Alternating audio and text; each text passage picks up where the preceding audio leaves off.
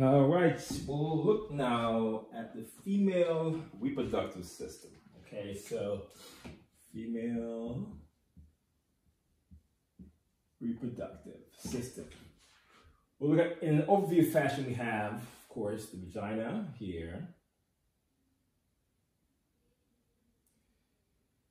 On top of it is your cervix.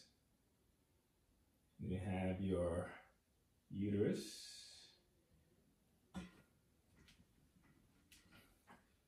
With the uterine tubes.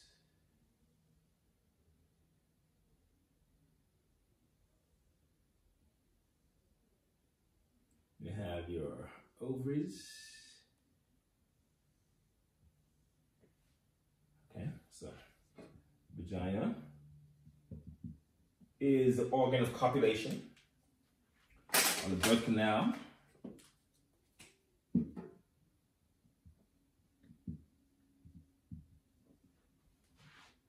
Your cervix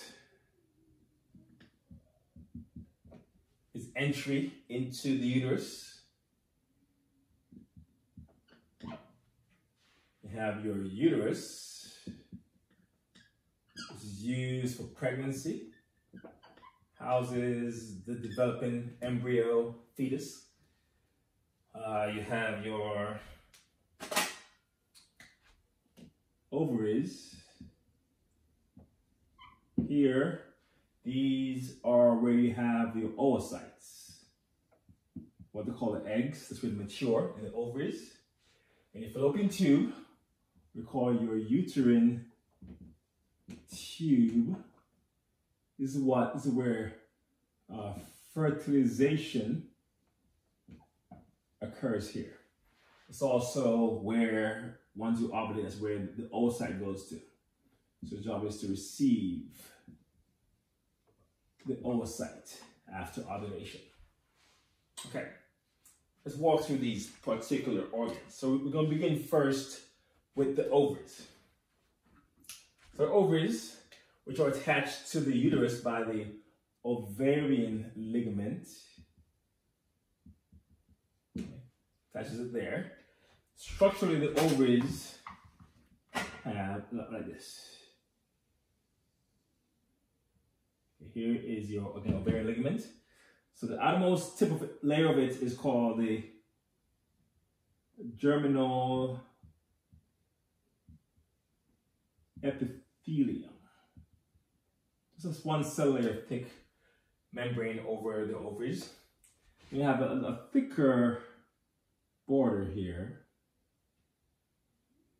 called tunica albuginea, just as we had it in the testes. Tunica albuginea out there. And then you have a bigger region out there. This bigger region here is called the ovarian cortex. And inside here is the medulla of the ovaries. So the general rule is that the cortex is where you find your oocytes. So the oocytes are out here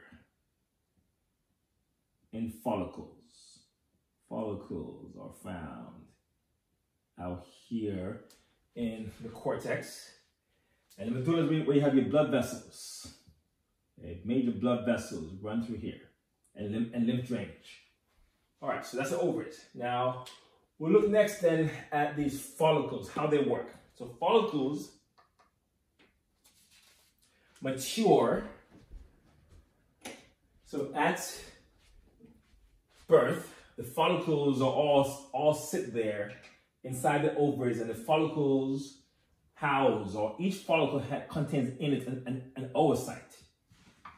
So let's look at the follicular development, which happens after puberty. So here, begin with an oocyte. This is the oocyte, and it's housed in a structure called a follicle.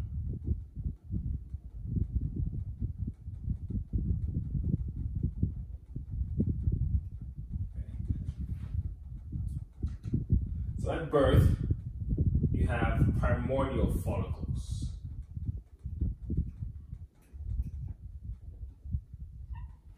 Now after puberty, these follicles start to mature and they will turn into primary follicles. Again, you still have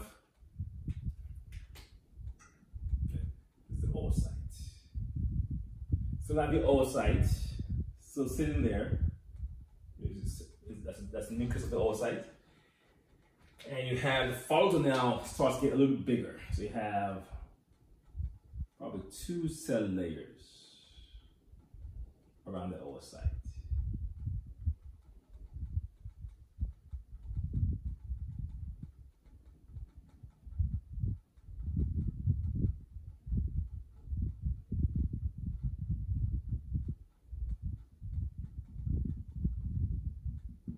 Now we call this a primary follicle.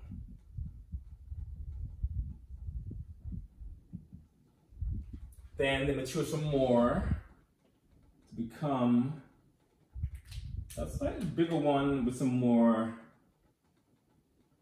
features to them. So now you're going to have still follicle. So you got cell layers here. You have more cell layers now around in the walls of the follicle. Recall these cells are called your granulosa cells. These are the cells that make your estrogen for you, cells of the follicles. So then you also have in here, you have cells here. You start to see a gap inside the follicle, a space. And that fluid-filled space in the follicle is called the antrum. You'll start to see some zones start to form around the oocyte as well. And we'll hit that part next. So this is your secondary follicle, made most obvious by the presence of an antrum inside the follicle. And then this follicle will grow to become a bigger follicle. So here's the antrum. We have big follicle now. Follicle here. The oocyte is still here, but now it's isolated. It has a zone around it called the zona pellucida, and another zone further out called your corona radiata.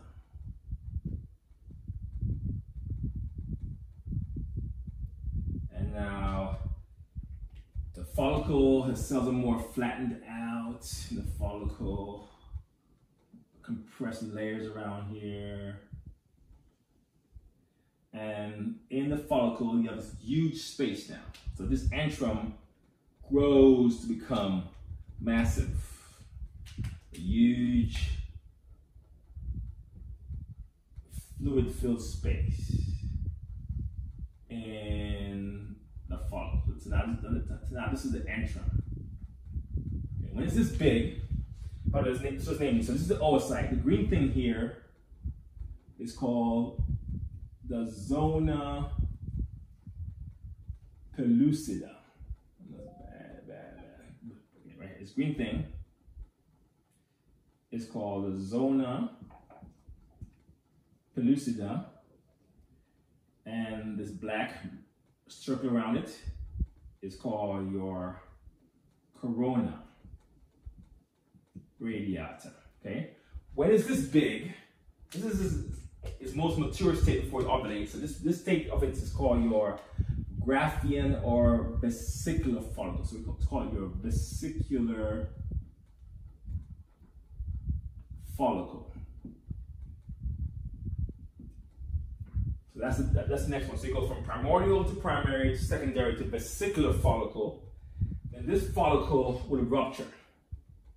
And when it ruptures, burst open. It will, so burst open like that, break it open. It will release the oocyte surrounded by its zona pellucida and its corona radiata. They're also there with it. And then the follicle that remains will collapse. Collapses to form another follicle. Okay. Called the corpus luteum. So this now is called your corpus luteum. And then, when this happens, this process of breaking open the follicle, that's called ovulation. It breaks open and an oocyte is released out, and that's then eventually picked up by your fallopian tubes. Then the corpus luteum then will die and form a structure called the corpus albicans. Okay. So go from here to here. It takes about 1 year just to go from primordial to secondary follicle. This part goes a little faster. Each month, several of these are prompted to try to become the big one that will ovulate. Okay, so this part is monthly. This part takes about a year to complete. And there you have it. So it's primordial, primary, secondary, vesicular, ovulation, corpus luteum, and corpus albicans at the end of the process. From here to here, it takes about 14 days. Unless you're pregnant, it takes about 3 months. Okay, so the luteum is critical because this is what keeps the uterus from shedding. It makes a hormone called progesterone, and that hormone keeps the endometrium alive of the uterus. Okay, we'll take a pause right there.